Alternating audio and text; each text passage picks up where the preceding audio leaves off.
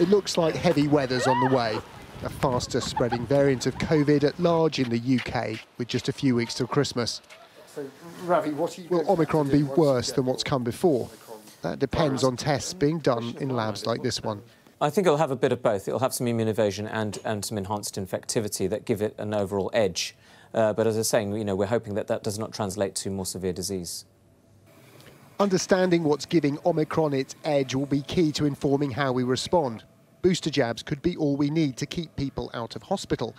But if it spreads as fast as early data suggests, should we be acting faster? Good enough overview. Would you agree? With far more immunised than in previous waves, it's a tough call. What we can absolutely say with near certainty now is that Omicron is more transmissible and is going to become the dominant virus in the UK. We know the impact that another lost Christmas would have on people.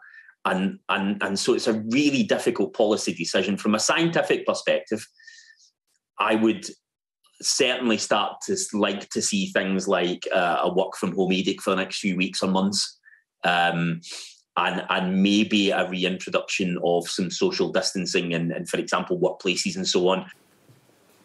For the time being, all eyes will be on the data from labs like this one in Cambridge. These machines at the Sanger Institute are doing about 90% of all our surveillance for COVID variants. It takes about 4 days from a positive sample coming in to its entire genome being unravelled and the results uploaded. At the moment, they're seeing just a fraction of a percentage of cases belonging to the Omicron variant. But the way things are going, it could quite soon be the only new variant they see. The UK's network of gene sequencing labs are scrutinising 60,000 COVID cases a week, more than nearly anyone else in the world. It's an advantage, but a limited one.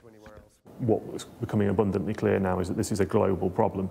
We can't leave vaccination in one country neglected.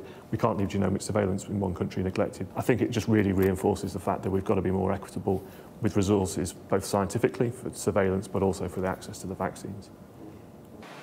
The pandemic has taught us all how to keep our distance to slow COVID spread.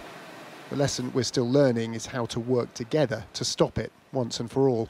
Tom Clarke, Sky News, Cambridge.